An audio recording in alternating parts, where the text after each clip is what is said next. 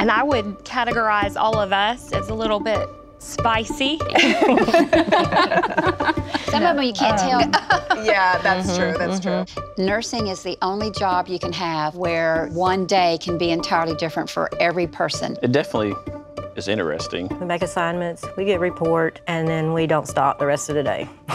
I'd say it's organized chaos. Yeah. It's a very varied scope of practice. We see a lot of things that the average person doesn't see. For everybody, the patient comes first. Where I work, you're assigned 2 patients, but if my coworker has a patient who needs help or is more critical than mine, they become my patient too. I'm never gonna let my coworker drown because, oh, that's not my patient. I mean, you're all working together towards something, even though you're all working on your own specific task. That teamwork and that trust is extremely important. I'd say we're a well-oiled machine. To the point where you can look at somebody, they know what you need. I mean, it's just a family. We are a family. We're like a family. Fun twist.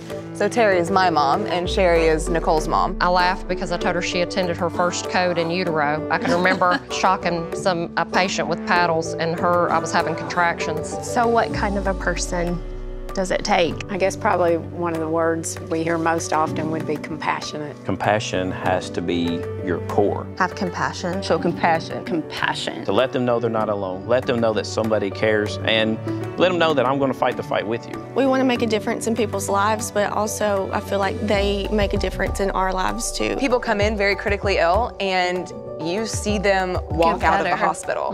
This is why you're a nurse. This is what it's all about. This is what it's all about. We see miracles every day. Every time I help bring new life into the world. Every time a mom says, thank you, I couldn't have done this without you, then that's why I do it. He's why we do it. He's the reason why we do what we do. 10 or so years ago, we had a little boy. A toddler. He was like 2 years old, and he had fallen into some water. And when he came in, he was not alive. He was dead for 45 minutes, and we got him back. And he's normal. It was nothing short of a miracle. We made a difference in someone's life. That's what keeps us going. That's the drive. Once you kind of get into this world, you can't see yourself doing anything else. I wouldn't do anything different. It's the most rewarding career in the world. Even as hard as it got, I've been there almost 3 years, and I can't remember really wanting to be anywhere else but what I'm doing right now. Sometimes that's hard, and you gotta take it home with you a little bit, but we come back the next day.